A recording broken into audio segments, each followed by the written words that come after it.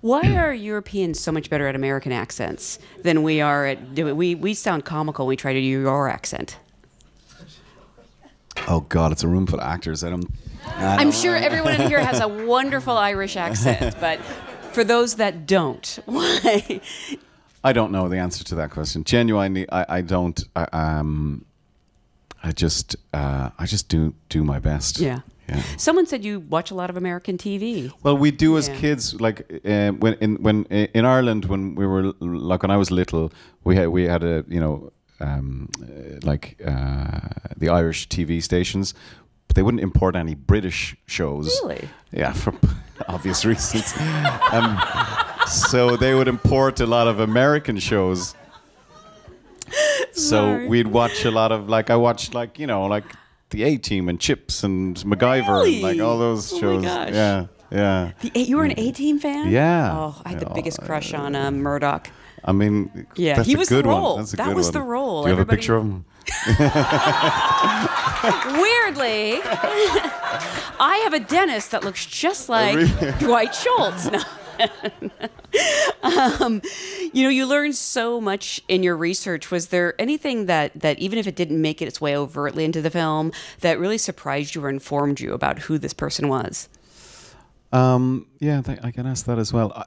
What I found really revealing and illuminating, and above all, the thing that I used most was that he was really intensely human, and he was as flawed and as messed up and as contradictory as we all are, and that's what I wanted to bring to him, was the humanity of the man, not just the iconography and the genius and all of that, which you get that for free really with the hat and the silhouette, but that he was he was that kind of flawed, and he was that kind of twisted inside about what he was trying to do or not do, and he was living through the greatest dilemmas that the world has ever faced, and yet he was still a human being, and he had relationships and he had children, and he experienced the world like we experience it, but just through this kind of different prism. So when I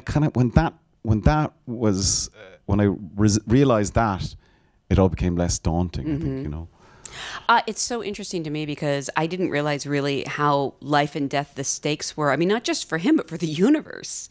And maybe that sounds naive, but I kind of, because it's so far back in my history, I didn't realize that they literally thought this could destroy the world. I think that was the in for Chris when he was writing the script, was that they thought when they pressed the button in 45 in the desert that the whole world would disappear. That was the stakes, and I think that was the kernel of the whole of him figuring out how to tell the story and make the movie.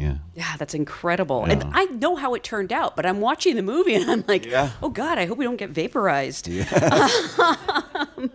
As I said, you're in pretty much every scene, playing this iconic figure over the course of decades. Can you talk about how you paced yourself, but you also kept track of where you were in the story? I don't know if you shot certain sections in chunks. I'm hoping that you weren't doing, two different time periods in one day, but maybe you were? I mean, we shot the film in 57 days, so it was... Wow, I didn't realize it was so fast. That's why the prep was so important. But when when you have somebody like Christopher Nolan directing the movie, it's just a different level. I can't really overemphasize how fucking brilliant the man is. He's just next level. So we all knew that it was this outrageously fast schedule, and we had we were working crazy hours and a crazy speed, but it never felt rushed within the scenes, if you know what I mean. And I just lent very heavily on him because the script came from his imagination. I lent very heavily on him in terms of where we were, at what timeline, and where in the story we were. And I kind of also, I knew the script, I knew it all, which I've never done before, which was to kind of know it inside out. Because he also gets ahead. Every single film that he's ever made, he's brought in under budget and ahead of schedule. So if he can do it, so you'd be doing scenes, and then all of a sudden next week's work comes into this week because he's so fast. but I must emphasize that during the actual work, you feel like you've all the time in the world, and you never ever leave a scene feeling like, oh, I mean, we didn't get it. Yeah. You know, we didn't get it. And I never felt that. So it's kind of remarkable.